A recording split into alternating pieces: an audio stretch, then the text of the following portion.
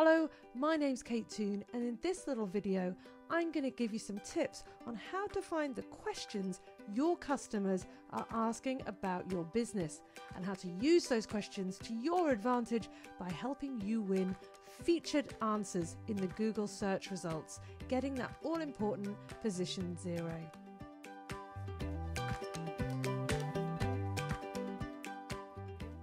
So when it comes to getting featured snippets and position 0 in the search engine results, one of the ways we can do this is to focus on the questions that people are asking about our industry or our business.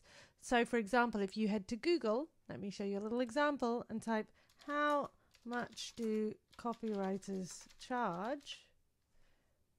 You'll see that I have the featured snippet for Kate Toon Copywriter, and it's a beautiful big snippet, look, with lots of pictures, an ad for my Clever Copywriting School, a video, and I've also got some content then. So hopefully I'm going to get the click-through for that featured position. I luckily also, I think, have the second position and the third position as well, so I'm kind of winning on that one.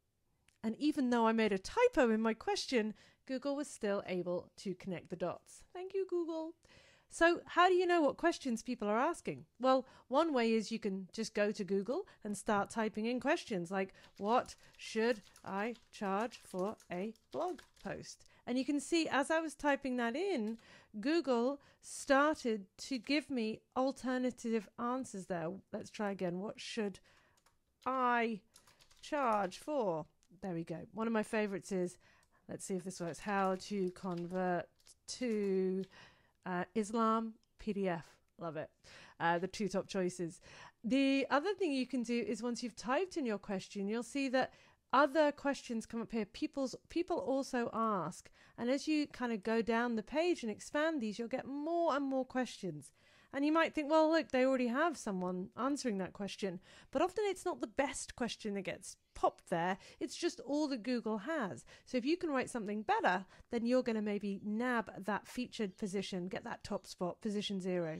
You can also, of course, as well, scroll down to the bottom and look at other related questions that pop up here. But there is a tool that will help you do this too. So if I go to this tool, it's called Answer the Public, and I type in copywriting rates, the little moody man, he used to be a lot cooler, now he's a bit creepy, will look down and give me some answers.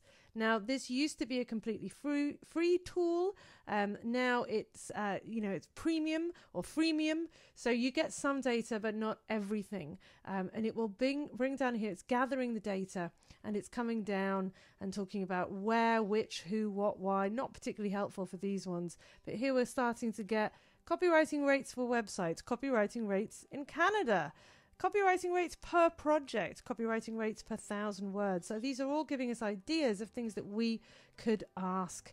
And if you want to get that extra information, then you can. Here we've got some comparison.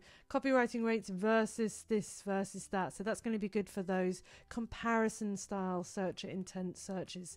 So it's a pretty blunt tool. We don't get a lot out of it unless we're willing to pay, but it might spark some ideas. But honestly, I think the best ideas come from looking at Google itself, seeing what other people have answered. Can you provide a better answer?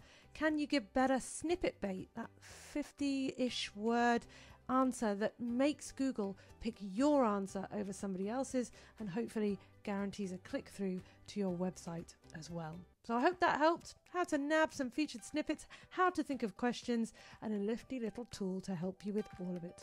Thanks for watching.